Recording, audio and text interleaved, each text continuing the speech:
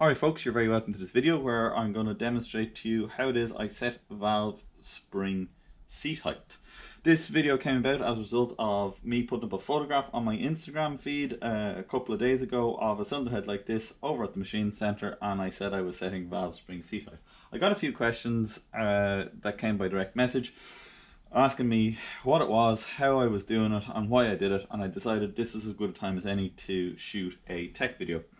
Let me know if this video is of any interest to any of you guys, or if you find it interesting, and maybe I'll try and shoot another few videos like this in the coming weeks and months. So, valve spring seat height, what is it? So, in an A-series engine on pretty much any internal combustion engine, you're going to have a thing called the valve spring. This is a double valve spring, which we use here in our performance cylinder heads. It sits in a valve spring seat. Okay, so it sits there in a valve spring seat. A top cap goes on there, and the spring's job is to keep the valve closed. There's a critical dimension between the base of this valve spring seat here and the underside of the valve cap. That dimension is how much the spring is compressed in its natural state, i.e. when there's no tension from the camshaft through the push rods. Any good valve spring manufacturer will give you what that dimension should be, depending on the valve loading required by your camshaft manufacturer. In order for us to turn out one of these cylinder heads that is of sufficient quality that I'm happy to put my name to it, I must get these spring seats set to a certain tension. What I found over the years working on these engines is that these spring seat heights can be varied as much as over 1 millimeter across a cylinder head, and some low, some high, and no rhyme or reason to what way it is. So an effort in combating that is I came up with a way of machining these valve seats myself here in my milling machine to get that to a height that was sufficient for me, so I could add some shims in here and actually set a really accurate valve spring seat height. So what I want to do is I want to accurately set the distance between the surface here of the cylinder head and the top of this valve spring seat height, and I want to set it as accurately as possible and as close as possible to each other across this cylinder head. The first step in that is going to be doing some measuring, but before we do that, it's important just to make sure that we have a flat surface here. This is a machined surface, and it would be machined in the factory very similar to these valve guides, but it has had some years on an engine and has had some years working around the place. So just to make sure that we don't have any bits of junk or bits of maybe corrosion, what we're going to do is just simply run a stone across this cylinder head, and that stone is just going to pick up any kind of little burrs or imperfections. We're not trying to machine the top of the head in any way with this stone. We're just simply trying to take out any imperfections. Alright, so it's just a simple matter of just rubbing the stone across the top of the head and just taking out any burrs or maybe any imperfections that might be there. Alright.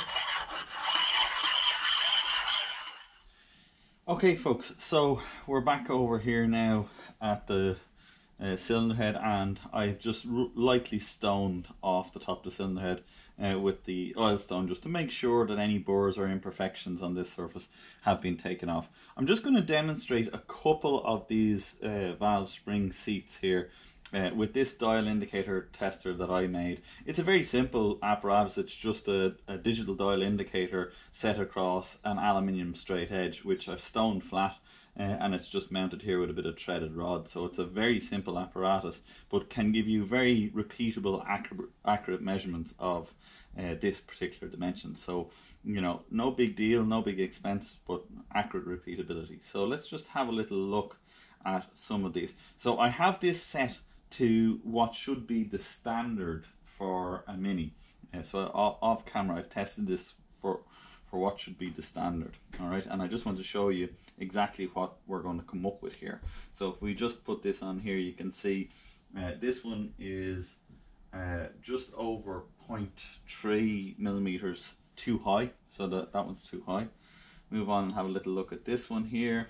This one's nearly 0.38, nearly 4, so almost a half a millimeter wrong there. this one 0.31. Okay, so what that I suppose is demonstrated to us there is just the indifference across the top of the cylinder head. We have over 0.2, 0.3 just in those ones alone. Alright, just to give you a look, guys, at some of the discrepancies here, and hopefully you can make out this indicator here, but I'll read the numbers off to you anyway. So this one is 0.4, so that is 0.4, half a millimeter effectively higher than the factory setting. Let's look down here to one of the seats that I've done, and I now have it at the factory setting there, so hopefully you can see that if I just bring it into the indicator view. There we are at 0, so that's the factory setting, that's the height it should be at. We will accept anywhere here of 0.1 would be fine. We can make that up easily with valves, spring seat shims, so there's no real worry there, but we can't deal with numbers like this where we have tolerances out by half a millimeter. That is something that needs to be machined.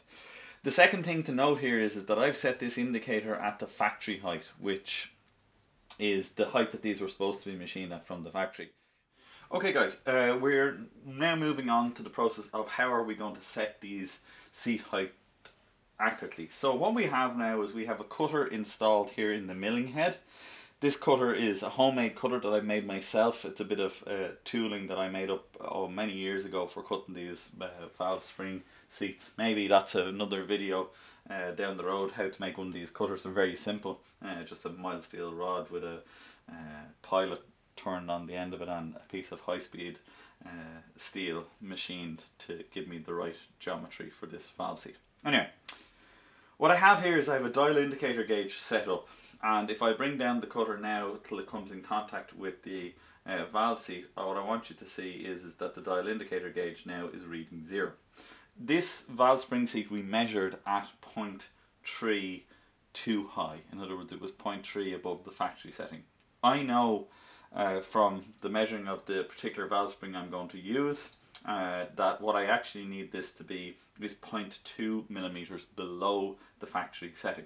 So we need to machine a further 0.3 out of, so 0.3 out of this valve spring seat, and then machine on another 0.2 of a millimeter. What I'm going to do is I'm going to actually machine it on here to 0.23, and then that will leave us at the right height. We can then set that at 0 here on the dial indicator gauge, and then it should just be simply a process of moving across the cylinder head, working along each individual valve spring seat and bringing it down until this dial indicator gauge reads 0, and then we should have valve seats that are all within 0.05 of a millimeter. So let's fire up the milling machine here. So now the cutter is turning. So I'm going to bring the cutter down, and you'll hear it just starting to graze the top of the material. What you'll see here is the cutter bobbing. That's perfectly normal. This is a very accurate indicator, so it's just picking up the cutting action of the cutter. If I bring it down, now the cutter is just come into contact with the cylinder head, and we're going to start actually cutting. So by adding a little bit of cutting pressure, now the cutter is starting to cut. There's 0.1, there's 0.2, 0.23. Okay, and we can see down here the material that the valve seat cutter, or the valve spring seat cutter, has removed. Before we go any further here, we'll pull back the cylinder head on the carriage here, and we'll take a quick measurement to see whether we're right or wrong. When we have this set exactly where we want it, then we can just work our way across the cylinder head very happily. Okay, so we're very happy with that, guys. If we bring the indicator in here and we check our measurement, we're sitting in right there at 0.19, 0.2. Alright, so the indicator's just settled in there now at 0.2. So that's exactly what I wanted. I wanted it to be 0.2 millimeters below the original factory seat height. So I have a 0 now. I'm going to show you how I set the 0 up here on the dial indicator gauge up on the milling machine. It's pretty straightforward and simple. We bring the milling cutter back over by wheeling the carriage over. We're bringing down our cutter. Just before we put this cutter into the cylinder head, I like to put a little dab of oil just on the pilot there. The pilot is running in what is the valve guide boss. This is a press fit measurement that holds the valve guide tightly. We don't want to change that dimension in any way whatsoever, so it's important that we run oil and clearance here to stop that. So I'm going to start the machine again. We're going to watch our dial indicator here, and we're going to bring it down until it just starts to cut on this cylinder head, and it's just coming up there to cutting, which means we can set that now at our 0. Okay, so we set that at our 0. You'll see that there is a little bit of movement. This is a tenths indicator, so it is going to 1/100th of a millimeter, and accuracy that, in fairness, is much greater than what we need for this particular task. It just happens to be a nice accurate indicator that I like to use for this particular task. So we're at 0 there, we know that's our cutting height. We can now move on to another one of our valve guide bosses, and we can machine it. So let's move over to this one here, just beside that one. We'll line up our pilot. The cylinder head is trammed in with the milling machine, so all I have to do is traverse the milling table, and I line up perfectly with my pilot each time. Another little dab of oil there just to make sure we're running lovely and free, which we are in that valve guide boss. So I want you just to hear, as I bring the cutter down, you can hear a little small cutting sound. What that actually is this valve guide boss here, or this valve spring boss here, being centralized. Again, another problem with these BLA series engines is those bosses can be as much as a couple of thousand out of line. So you can hear it bringing that into line there. And now it's just going to start cutting. Have a look at the indicator here, 0.43 millimeters off of the height we had set here, which, if you remember back to when we were checking with the dial indicator gauge, this one here was 0.29 or around that off of the original boss height. So we're getting accuracy across our measurements, which tells us that we are very confident to go ahead and bring this cut to 0. So that's what we're going to do now. So you can hear the cutting taking place. You should see the material is coming off, and the dial indicator gauge is moving nice and quickly towards that cutting. Right, milling machine clutch just kicked in there. We just pull the cutter back up again and we bring it back into action. Alright, here it comes. See it coming down here.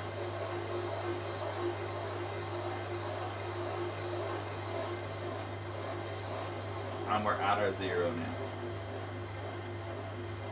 So we're just letting the cut finish, and we're stabilizing back at our 0, which is exactly where we were when we were on this boss. As said, another nice simple process now. We can move on to our next valve guide boss by tramming the milling machine over further on the cross slide, slowly bringing it until we feel that valve guide line up. Completely frictionless fit here. Add our little drop of oil to the pilot. Now the oil is not for cutting, these are grey cast iron cylinder heads. There's no need for oil for cutting them. It's just simply to allow the pilot run smooth. You seen earlier on the clutch kicking in while we were cutting this one. I have a clutch set up in this machine, so if the machine binds up at all or picks up on the cast iron, it slips the head rather than galling up and damaging the cylinder head. So that's just a little safety feature that kicks in from me being a little bit aggressive on my feet here. So looking at this again, this one's coming in there at about 0.4 or just under. So we're going to bring our cut in. Start to cut there nicely now. There's that clutch kicking in again. Okay, here's the cut coming in.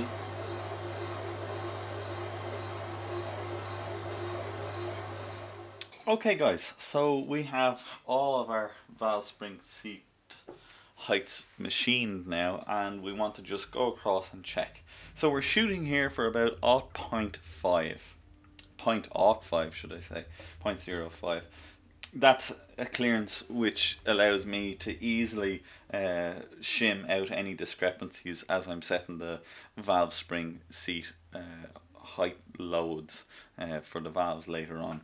I have shims from 0.5 up to a millimeter, so I can easily deal with 0.5 across the cylinder head, and it's a reasonable accuracy to try and shoot for on a piece of old cast iron like this. So let's just get a little look here on the camera. So our gauge here on this seat is giving me, let me see, let it just adjust, let it settle down. Okay, so we've 0.2 there. What have we got on this one? 0.1 there. 0.2 there. And we've 0.1 there. So I'd be very, very happy with that. We have a discrepancy of less than 0.05 of a millimeter across a cylinder head of this length, and obviously of this age. So that's a clearance that we can easily work with. We are now 0.25 or 0.2 below the original factory setting for the cylinder head, which I know with these 280 pound double valve springs from Mini Spares is a really good height to be at. It means that I have a little bit of room here to play with a shim and get this valve set height perfectly. I hope you enjoyed coming along with me for that video, guys, and hopefully it was somewhat informative and gave you some insight into just exactly how it is that these spring heights are set. More than happy to make another couple of short videos like this if people have an interest in this kind of information, or if people have interest in these kinds of videos. So see you on the next one, hopefully. Cheers.